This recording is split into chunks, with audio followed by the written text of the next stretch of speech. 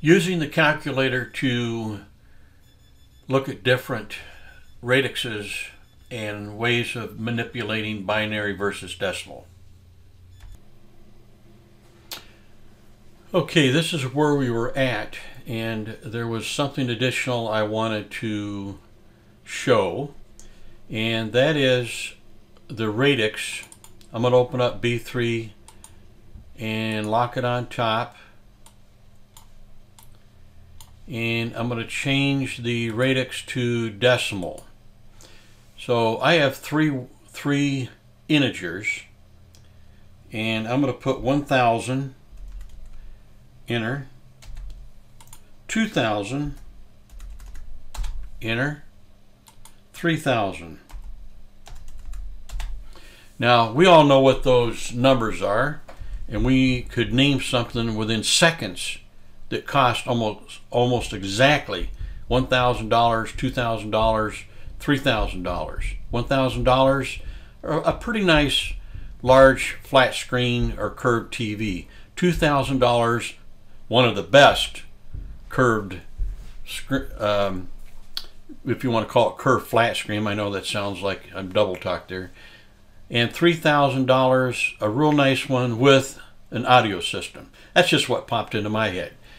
So we're all familiar with 1,000, 2,000, 3,000. So we're using B3 colon 0. This is 0 right here. So this is B3 colon 0, B3 colon 1, B3 colon 2. We're using these as integers. In other words, we have decimal. Now, I'm going to switch that back to binary. Now you see what 1,000, 2,000, and 3,000 look like in binary. Well, I don't get anything from that, even though I'm doing this. I'm looking at those three and I'm going, what the? So you see what I mean? Looking at binary and looking at decimals, two whole different things. The point is that if you want to know what a decimal value is in binary, you just saw a way to do it. Now there is another way that's probably easier, and we'll leave that in that form. So you can put in any number you want, 6,391, enter. Then go back to binary, and that's what it looks like in binary.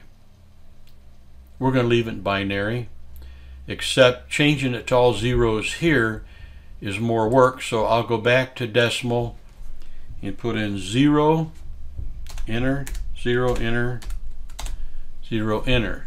Now go back to binary. There's another way to do this, and that is to use your calculator that is in Windows. Now, just looking at that, you're going, okay.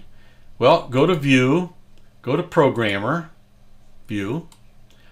Now you can put in a value, 2,000, and see what happens down here?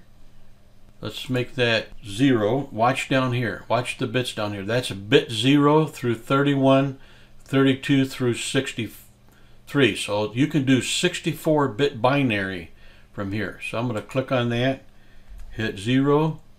Well, it made it 20,000. So I'm going to have to use the clear. See, that goes back to zeros. So any value that you want to see in binary, 7,841. See, these values change.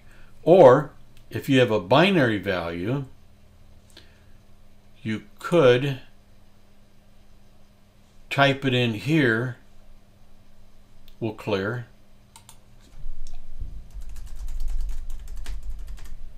Okay, notice that as I type them in here, they're showing up down here. Now I go to decimal and it tells me what it is.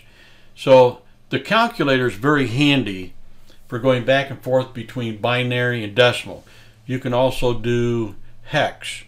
Now, if I switch these down here, notice, so that's a long integer. This is a double integer, two 16-bit integers, 0 through 31. This is a word, and this is a byte. So this is really quite a handy tool.